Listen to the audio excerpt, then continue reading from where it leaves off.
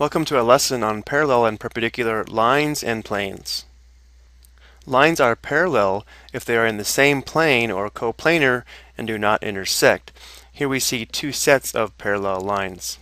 And we can use this symbol here with two vertical bars to represent parallel lines.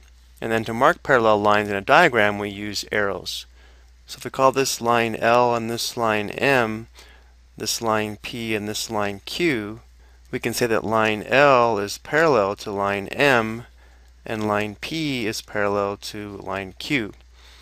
Using arrows we can identify parallel lines by putting one arrow on line L, one arrow on line M showing those are parallel, and we could put two arrows on line P and two arrows on line Q to show those two lines are parallel. Notice that line L and line P have a different number of arrows, which indicates they're not parallel. Here's another look at two parallel lines. Notice they're slanted in the same direction and therefore have the same slope. And as long as the slopes of the lines stay the same, they remain parallel.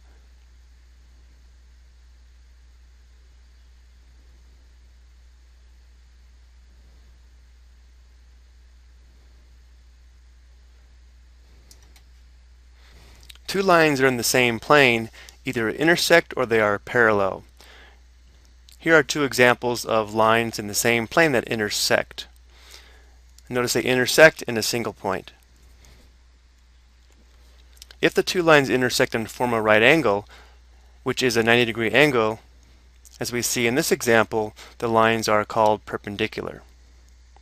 To show that this intersects in a right angle, we often put a little square here showing the right angle.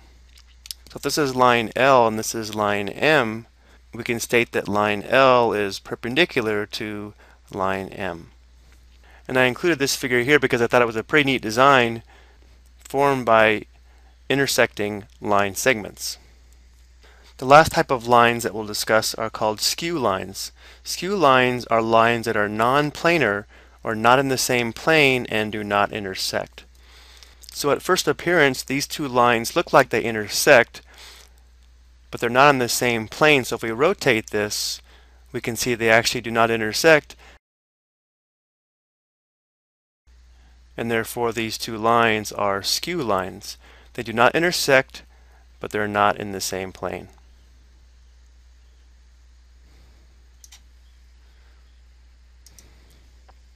Now let's talk about planes.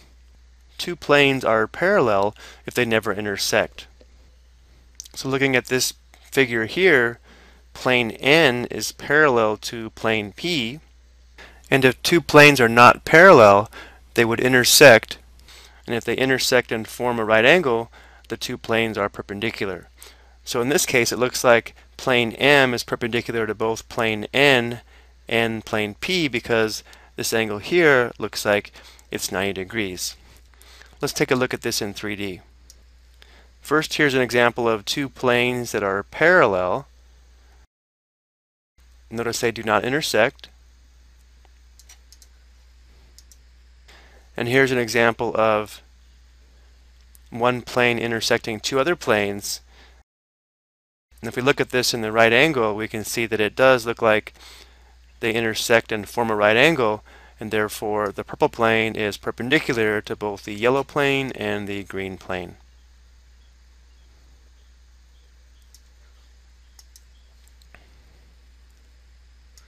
Let's look at an example to review the main topics. Number one, using this figure here, we want to identify three pairs of parallel planes. What looks like the top and the bottom plane of this box would be parallel.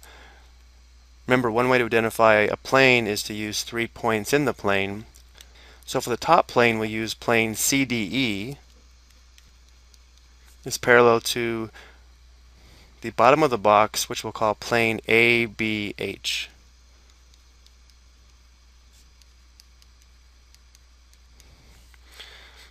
Now the front and the back of the box would also be two parallel planes. So we'll say that plane ABC for the front is parallel to plane, we'll call it EFH for the back plane. And then for the left side and right side, we'll say plane ADE is parallel to plane BCF. Number 2, identify two pairs of perpendicular planes. Well, if we use the plane on the right and the plane on the bottom, notice how they form a right angle here. Therefore, they're perpendicular, so we can say that plane ABH is perpendicular to plane BCF.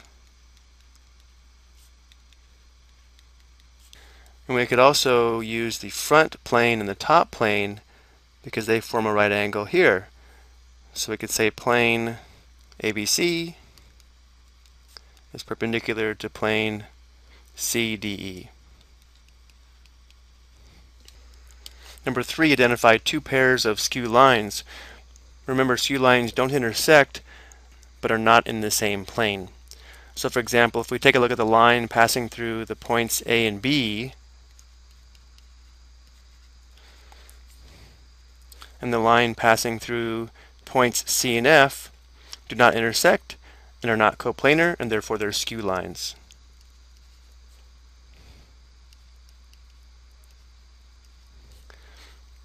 As well as the line passing through the points CD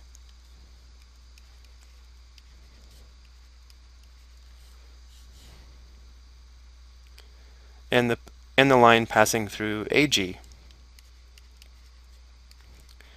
We do have to be a little bit careful here because remember that line CF and line BH do not intersect, but they would be in the same plane and therefore they're not skew lines.